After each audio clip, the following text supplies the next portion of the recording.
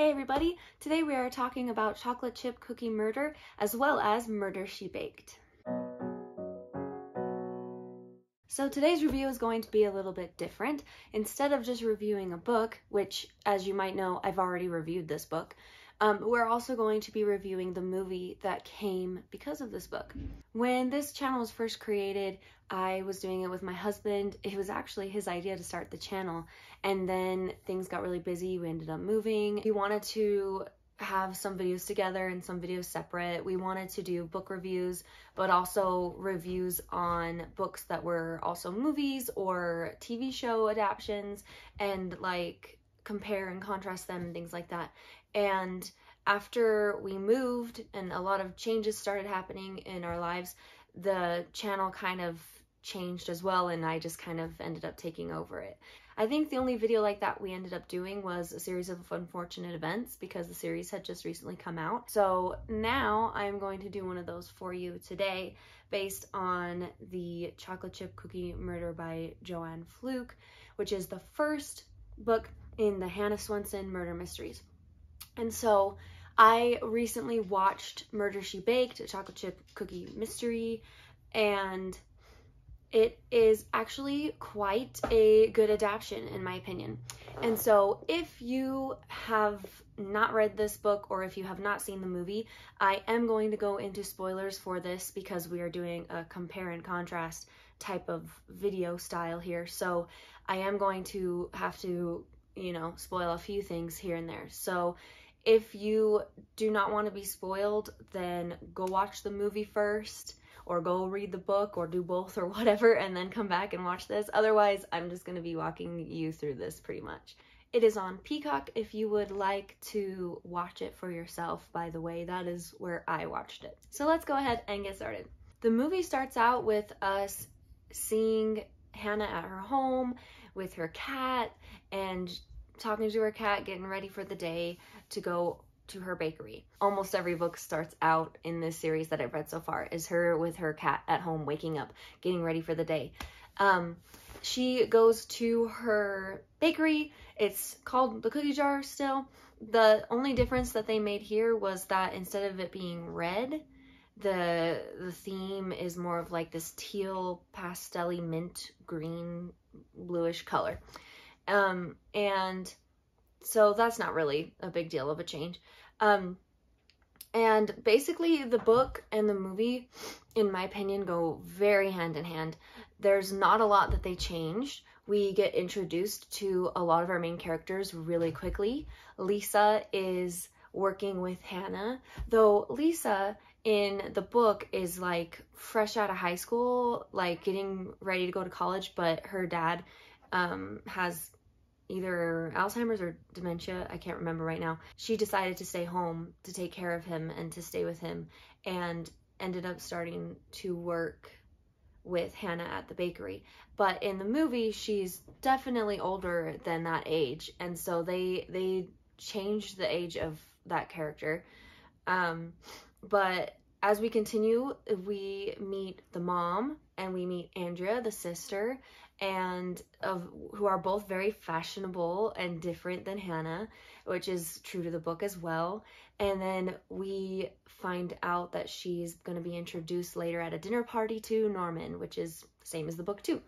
And so when we meet Norman, he is a nice, good-looking man, and in the book that he's kind of described as kind of like your average looking man rather than like super fine. So she meets Norman and things go just fine. And the movie continues on. And then she ends up finding a dead body in the back of her bakery the next morning. And while the delivery man was eating one of her cookies. And that is actually true from the book as well. Like, that whole scene was very much imagined the same as the book. So then they bring in Mike, the detective, to come and help with this. And so Hannah, she's already starting doing some of her own sleuthing, and meets Mike, and happens to have just been dumpster diving when she meets him, and so she's all stinky and gross. And this is what Mike looks like, and I don't know about you, but I think that Mike and Norman, the actors that they chose, and the way that they look in this movie, they look very similar. Do they not? Do they not look like they could be brothers or something? I just feel like the only difference is like the haircut style and the narrowness of the jaw line. Mike has more of a chiseled jaw or whatever, which I guess is what makes him all suave and super good looking and hunky hunk like he's supposed to be in the book. But honestly, I feel like they look so similar. They have like the same eyes, they have like the same similar smiles. But anyways, I also kind of imagine Mike, every time I imagine him wearing like a brown uniform. Obviously, he's a detective, not a sheriff, so that's like not really accurate, but that's just what my mind always imagines. We have the story continuing where Mike is trying to get clues and Hannah decides to get Andrea to help her try to get clues. It really just kind of plays out like just like the book. I was pretty impressed how well that they got this in terms of matching. Aside from like what I said, they aged up Lisa, they changed the coloring of the cookie jar and everything. And they did actually make a pretty significant change in terms of the town. The town is called Lake Eden, but for the movie version, they call it Eden Lake. And in the book, there is an Eden Lake, but it's literally the body of water, like the lake. And then the town is Lake Eden. But they changed it and they were like, welcome to Eden Lake. And I just thought that's kind of interesting. Like, I kind of like the name Lake Eden a little bit better. It just feels more unique and different, but they changed that for the movie. So there's that kind of a big change. The ending, she is starting to figure out who the possible killer might be. She goes to his house to check to see if he's actually there. So they kind of sneak into the garage. They find out that he's not there.